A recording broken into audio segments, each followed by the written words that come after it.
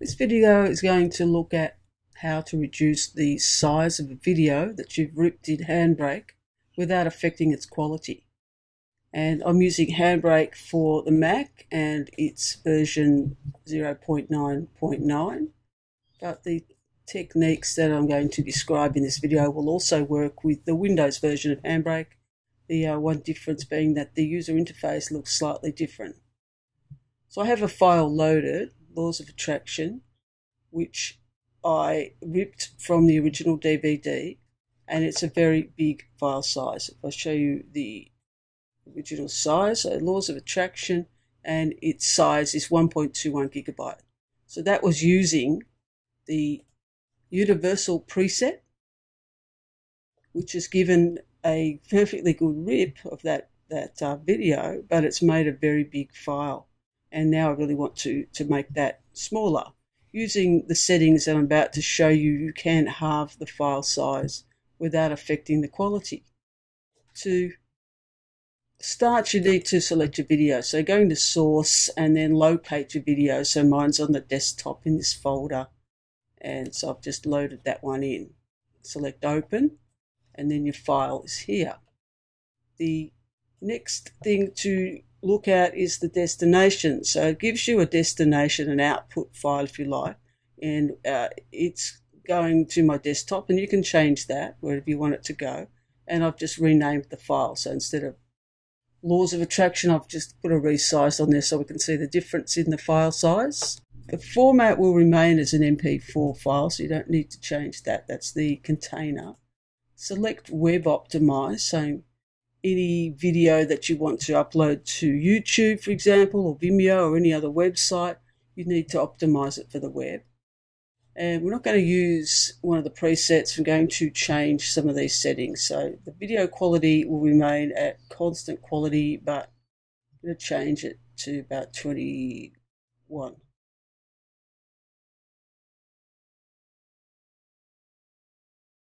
Select Use the Advanced Options panel. Go to Advanced and change reference frames to 4. Into Audio and change the bitrate to 128. And it's not going to give you any significant change in audio. And remember, the settings that I'm doing here is to reduce the size. Nothing to select in subtitles or chapters. These are settings you'd use when you're actually ripping. Go back to video, going to change the frame rate to constant frame rate and same as source.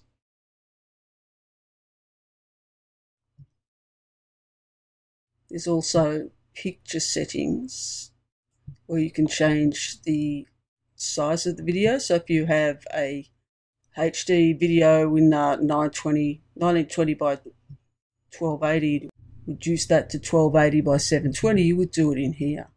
Now you can see what your video is going to look like by going to the preview window and doing a live preview. And so you can see the effect of your settings. Just turn the sound off. You can see the effect of changing the settings by looking at the preview. So every time I tweak something, I wanted to know what effect it would have, you can go into preview window. And then we just start encoding. And you can see the progress at the bottom there of how long it will take. And I'll come back when that's done. So there's the video. I've renamed it, and it's gone from 1.21 gigabytes to 427 megabytes, so it's just about half the size. Let's look at the quality of it. So we can open it. This is the compressed version, and I have got the sound off, just so we can look at the picture quality. So move up to about 4 minutes, make it a bit smaller, then open the original. So the one on the top is the resized one, and the one on the bottom is the original rip. And there's not really a great deal of difference. I guess this one might look a little bit sharper, but nothing that's really going to cause too much of a problem. And as they both play,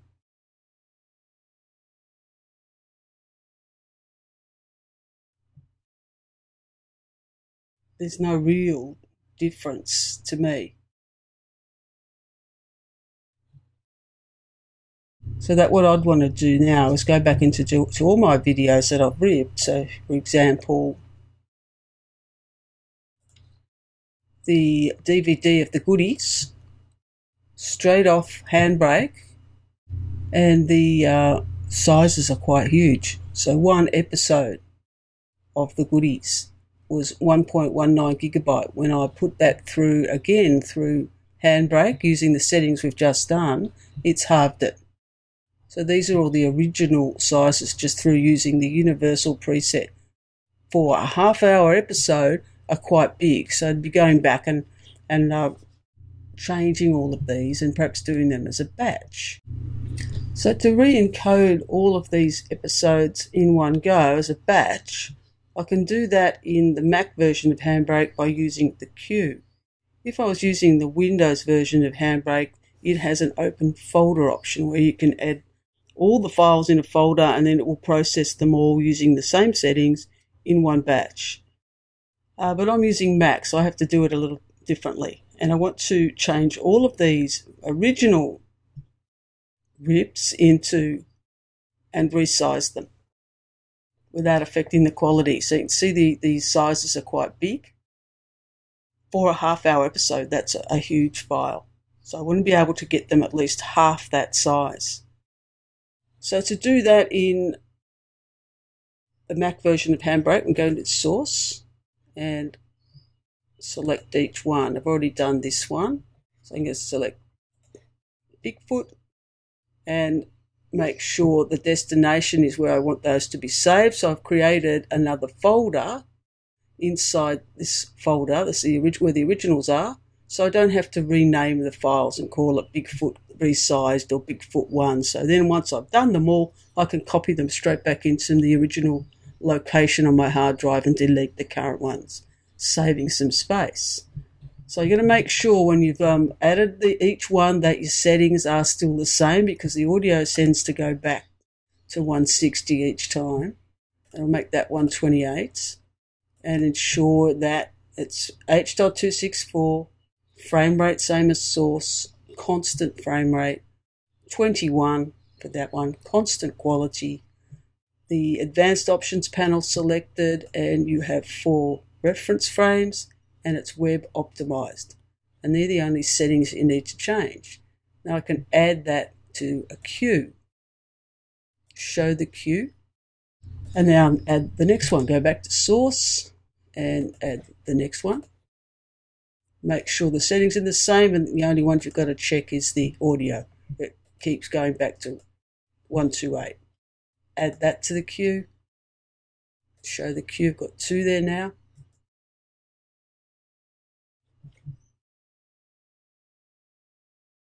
So it's just a matter of changing the audio because everything else is the same, and add to queue. So they're all there, all been added to the queue, pending an encode, and then all you need to do is start. And go away and have a cup of coffee. Depending on the speed of your system and how much RAM you've got will determine how long you've got to wait for this process to occur. If you're doing a lot of rips, and it took me a long time to do all my DVDs, now it's going to take similar time to go back and resize them all. And I just do that in the background while I'm doing something else. But you need to have a system that's fast enough to do that. So you can see the progress down here. There's the progress of the first one, and the first one is going through the process. And once the first one's completed, it will go to the second one. So you can do this and set this to go overnight. Leave your computer on and let them resize. So let's come back when they're all finished. So the files are finished transcoding, and let's just have a look at the difference in sizes. So here's the resized files, and they're all about half the size of the originals.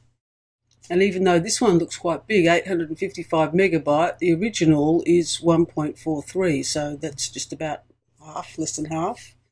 So each one of these original files has been ripped at different sizes, and that can happen, but they're much smaller now. So to sum up, if you start your ripping process, select your presets. I've selected universal, and then I'll go and tweak it a bit. So I'll go back and put my web optimized, change the frame rate to same as source, constant quality, constant frame rate, into advanced, select reference frames 4, change the audio, and then go through the normal naming conventions and output destination.